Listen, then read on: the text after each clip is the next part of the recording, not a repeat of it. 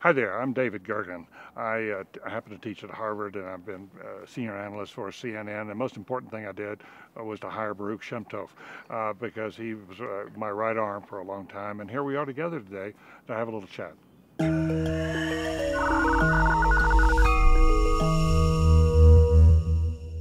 Baruch here with genConnect, and today I am joined by the one and only David Gergen. David, thanks for being here. It's good to see you again, Baruch. Good to see you too. We worked together. I've always wanted to interview you. Yeah. It's my first time doing it. I've been ducking it for a long time. I noticed. Well, now I got you. Okay.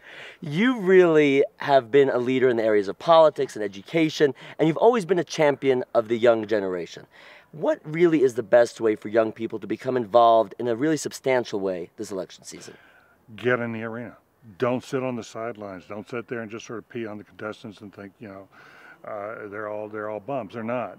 But the critical thing is this: we're in a very difficult place in our politics right now. We're in a very difficult place in terms of our country. We have an older generation that's not working out very well. It's my generation, actually.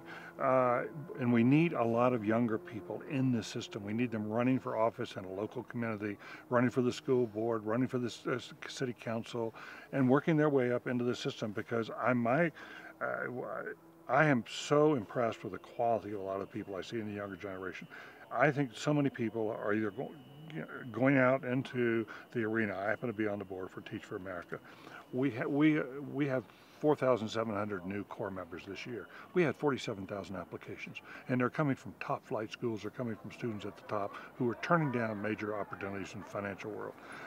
And they want to serve and change America. We've got young men and women coming back from Afghanistan and Iraq and taking off their uniform and want to go change America. And I see in those two groups the makings of the new great generation, a generation not unlike we saw after World War II. And that was people who served when they were young in World War II, came back and were the civic generation. They were the greatest generation, as Tom Brokaw has said. And I see the makings of the next greatest generation now in school, and people a little older than that. But the way to do it is to get engaged, get off the sidelines, get into the arena, and change it. Because look, one of the things we learned from the Arab Spring is you shouldn't talk anymore to young people as you're the leaders of the future. Not true. You can be the leaders of today. The Arab Spring proved that, and we can see that in parts of America today. So it certainly sounds like you have confidence in the younger generation, and yet so many young people graduate college and they're jobless. What kind of encouragement can you offer them to get them to actually take it to the next level and be successful? Well, in many ways, if you want to have a job today, you've got to invent it. You know, you got to go off and just start something up on your own. There are a lot of people that you know that better than I do how many have startups in the tech world, how many have startups in the fashion world, and that sort of thing. So that's part of it. But you've also got to be persistent.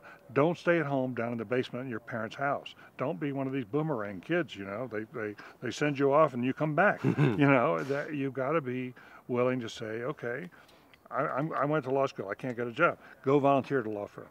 Go make yourself indispensable. Over a couple of months, they'll say, you know, we really ought to keep this person. We really need them. But it is a question. It's hard. I don't have any question about that. And a lot of people are going to get jobs beneath them. But there's only one way. You got to pay your dues and get in. David, thank you. We're all very, very grateful for your leadership. Thank you. It's good to see you again. Good to see you too. When are you going to shave? I knew you would come out. And for more with David Gergen, and to learn more about how you can become engaged this election season, be sure to check out genConnect.com.